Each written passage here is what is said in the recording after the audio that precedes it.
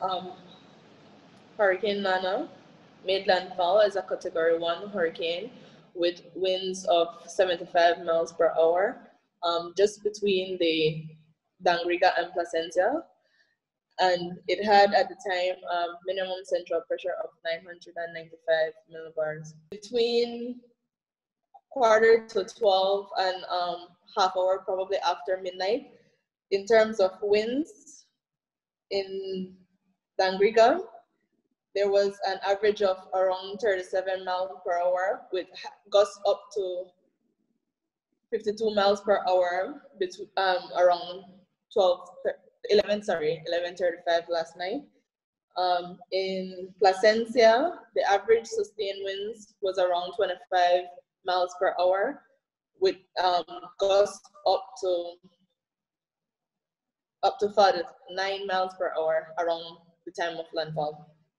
But the storm made landfall between those two areas, and so that is where the maximum winds of 75 miles per hour was recorded. And also just before the storm made landfall, the station that is managed by the Smithsonian Institute recorded the 75 mile per hour winds in gusts around 9 a.m. 9 p.m.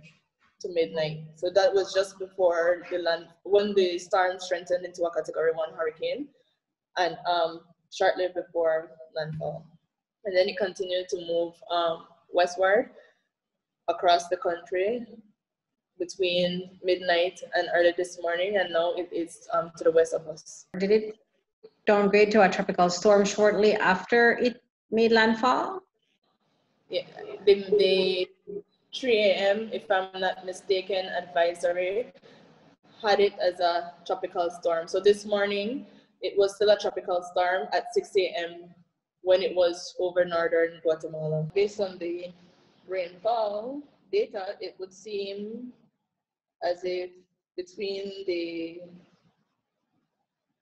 Placencia and the Bella Vista area along the southern coast, they were the ones most impacted with rainfall. Oh, and also in Punta Gorda near the airstrip, they had rainfall between 2 inches to 3.5 inches. In terms of the wind speed, the Dangriga area of the two received the higher winds with around gusts of around 52 miles per hour and a sustained wind of 37 miles per hour. While in Placencia, the sustained winds was around 25 miles per hour and the maximum winds were around 49 miles per hour in the Placencia area. Those are unofficial results. We need to verify and validate the data from our automatic and also from our manual stations in those locations. But unofficially, those are what our automatic stations are reporting at this time.